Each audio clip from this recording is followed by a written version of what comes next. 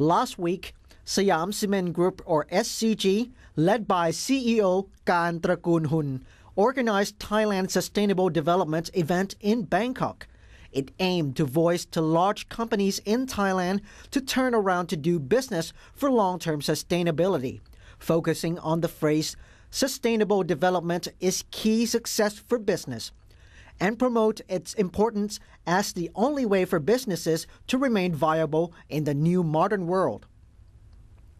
Surin Pitsuwan, ASEAN Secretary General, said sustainable development is a crucial move, a must and not an option. He proposed to Thai and ASEAN firms about the subject with connectivity to environment care, global resource conservation, and their value realization. At the moment, only 2 Thai companies joined the Dow Jones Sustainable Indexes. The 2 include SCG and PTT, too few when compared to the rest of the world. Secretary General Surin also pinpointed past trading statistics that ASEAN members have not switched to sustainable development like Europe. It was illustrated that ASEAN exports to the world consist mostly of products from natural resources, such as minerals, which are in large quantity and not environmentally friendly. To move to developing sustainably, the region needs more innovation and technology with focus on more consistent research and development, or R&D. Dr. Bjorn Stickson, President of the World Business Council for Sustainable Development, or WBCSD, gave opinion that the world has to lean toward sustainable development through 3 key factors: urbanization, emerging business countries, and demographics. He said this trend is viable as the world population only increases while natural resources decrease. So we have inevitably a situation where the economy will change, where society will change, and the pressure on the environment will change. And this means that long term, we are looking at the world going forward which has got limits. We are having a resource-constrained world and a pollution-constrained world. And there is inevitably going to be competition for resources. And we can expect that environmental protection will also be a competitive issue, and it will have impacts on trade. We can see that, for instance, in the climate negotiations, which is very much about economic issues, about who is going to pay for what. And what you can expect is that there will be growing demands to measure and report the impacts on ecosystems, on environment. That will happen for countries, and it will happen for companies. Dr. Stickson, an expert in sustainable development, indicated that the world is moving towards serious green conservation mode.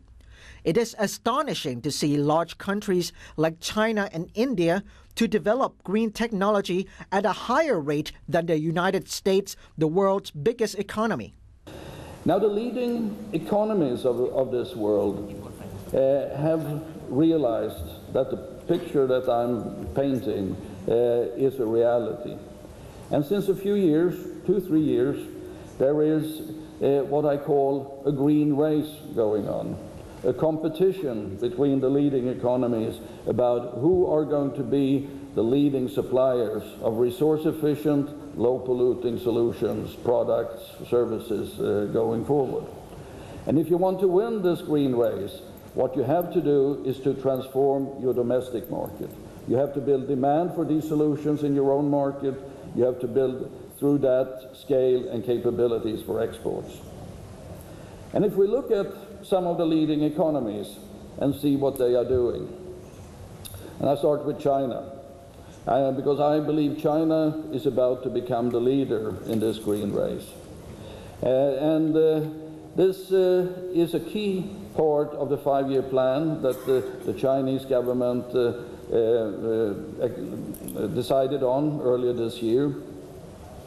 And I have, for the last 12 years, been an official advisor to the Chinese government, to the cabinet, the State Council on these matters.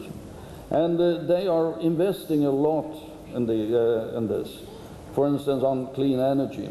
China is today investing double the amount per year in clean energy than what the United States is investing. And they have taken the lead on solar and wind technology, for instance. And the changes goes very fast if you look at this. If I go back 4 years ago, United States had a 46% market share on solar technology exports. China had 3%. Last year, China had 50% and the United States had 13%. That's the change in 4 years. Dramatic change. It is now time for Thai people to commit sustainable development for daily, everyday life, such as sustainable economy. Businesses should grow while keeping in their minds the optimal utilization of world's resources for long-term benefit. Extreme natural disasters such as today have more than revealing to all eyes how excessive we have wasted away what the world has given to us to share.